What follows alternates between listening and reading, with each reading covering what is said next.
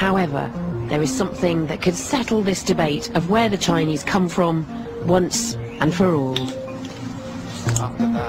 I'm meeting Professor Jin Li, one of China's leading geneticists.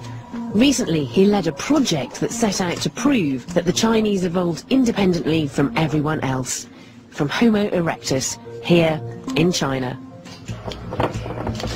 Before the project started, I was hoping that I could identify or could be able to find evidence that supports independent origin of Chinese in China, because I'm a Chinese and came from China, and through the education process, I always believed that there's something special about Chinese.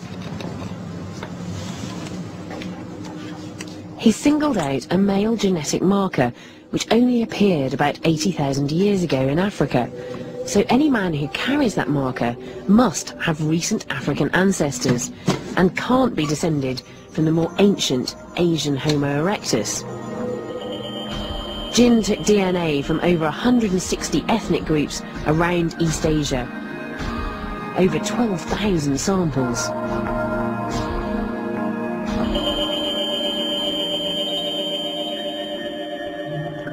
And so, what did you find?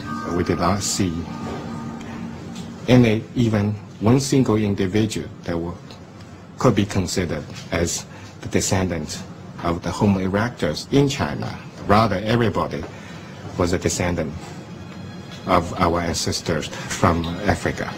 The result couldn't have been any clearer.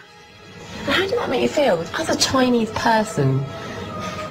After I saw the evidences that we generate in my laboratory, I think we should all be happy with that, because after all, modern humans from different part of the world are not so different from each other, and we are very close relatives. That's great, thank you. Everybody was a descendant of our ancestors from Africa. So, who is the original man? The black man.